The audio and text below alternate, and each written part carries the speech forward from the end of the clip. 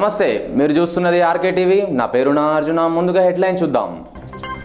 జిల్లా కేంద్రంలోని 37వ వార్డులో కాలనీకి తెలంగాణ కాలనీగా నామకరణం.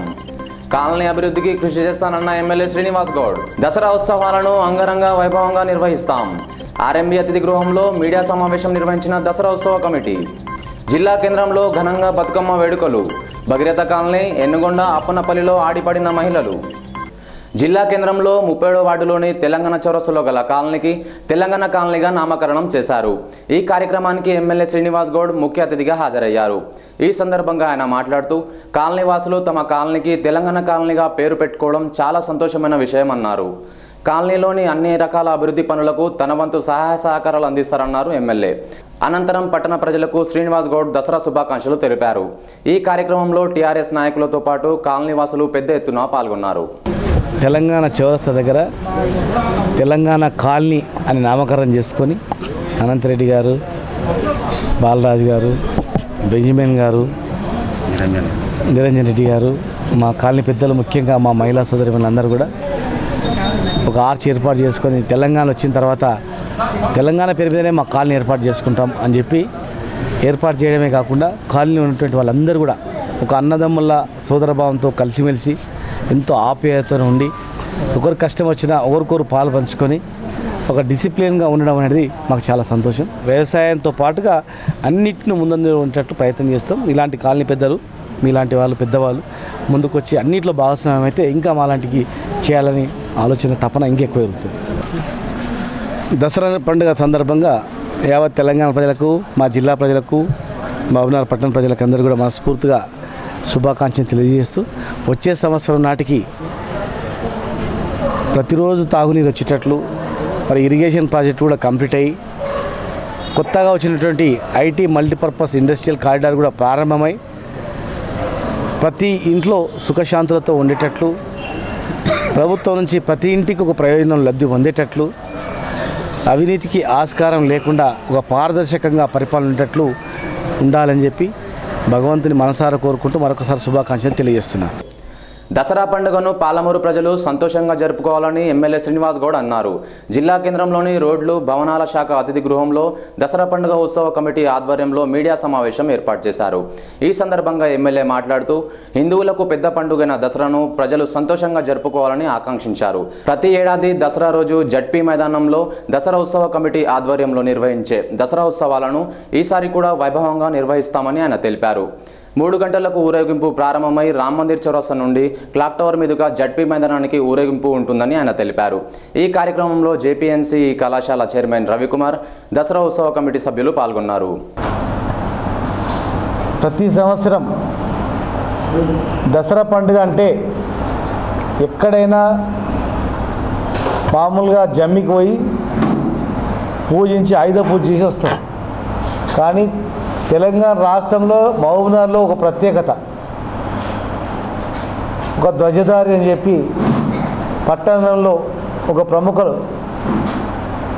ప్రముఖమైన వ్యక్తిని, ఒక వ్యాపార రంగం నుంచి ఒకసారి మామూలు సోషల్ సర్వీస్ చేసేటువంటి కార్యకర్తలు, రాజకీయ నాయకులు, అంటే ఒక్కొక్కసారి ఒకరిని ధ్వజధారి చేసి సింహాసనం కూర్చోబెట్టి ఊరేగింపు ద్వారా ఒక నిష్ఠతో, ఒక నియమాలతో ఊరేగింపు చేసి మధ్యలో రామ్నగర్ దగ్గర అక్కడ జెండా, హైందవ జెండా ఆవిష్కరించి భారీ ఊరేగింపుతో సంస్కృతి, తెలంగాణ సంస్కృతి, భారతదేశ సంస్కృతి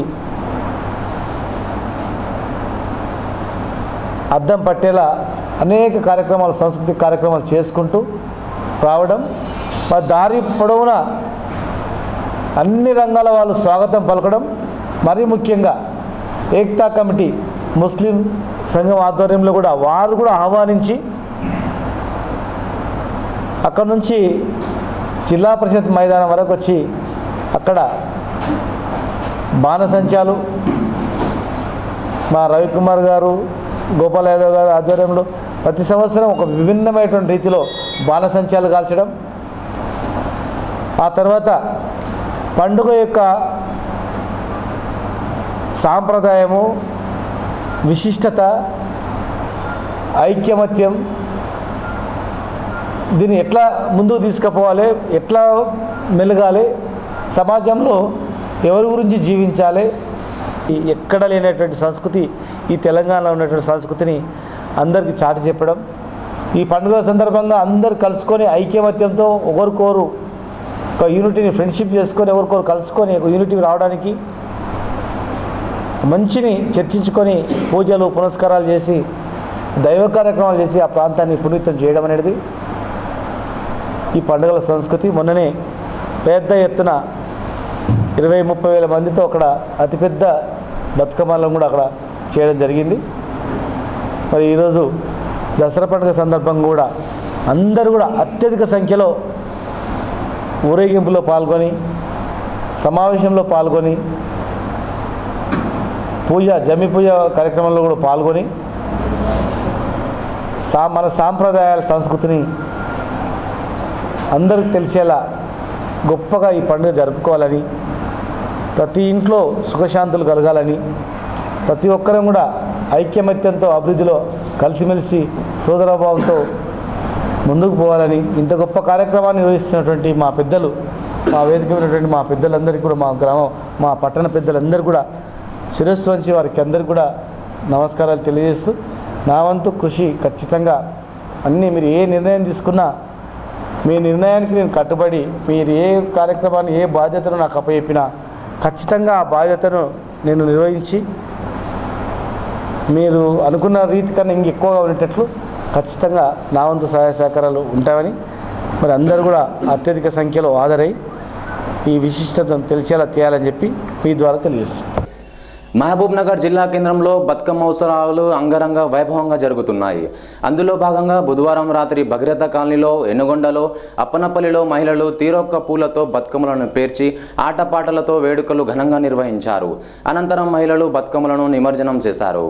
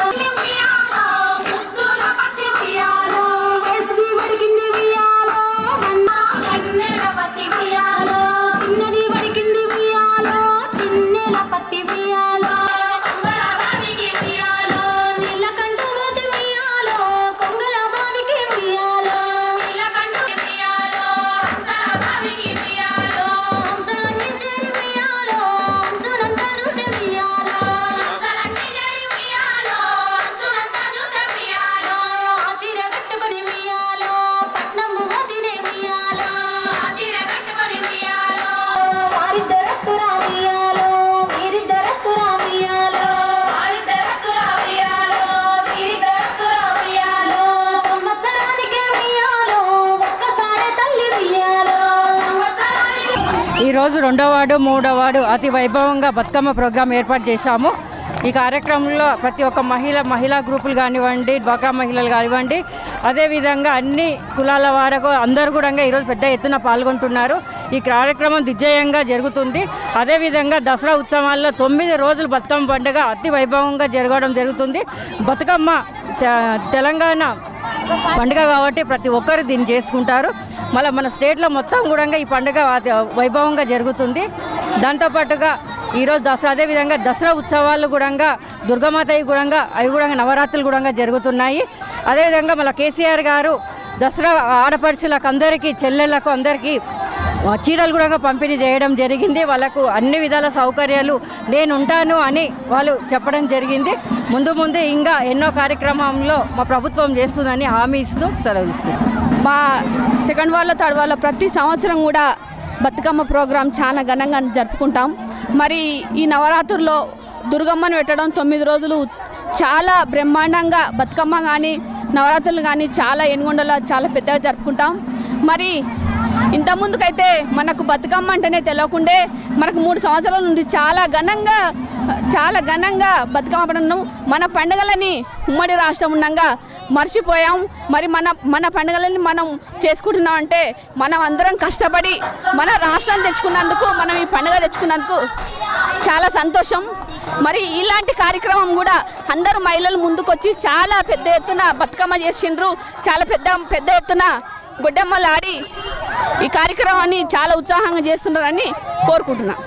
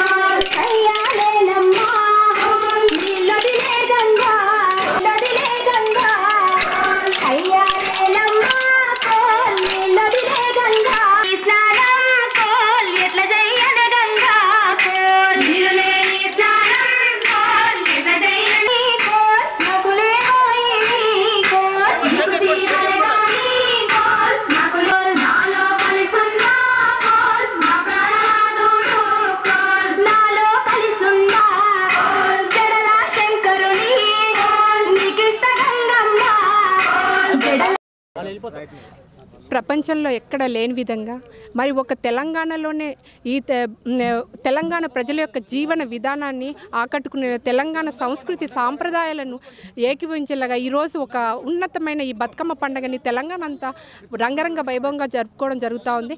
మరి ప్రపంచంలో ఎక్కడ చూసినా మనము పూలను దేవుడికి ఉపయోగిస్తాం, కానీ ఇక్కడ పూలనే పూజించే ఒక గొప్ప సంస్కృతి మన తెలంగాణలో ఉంది.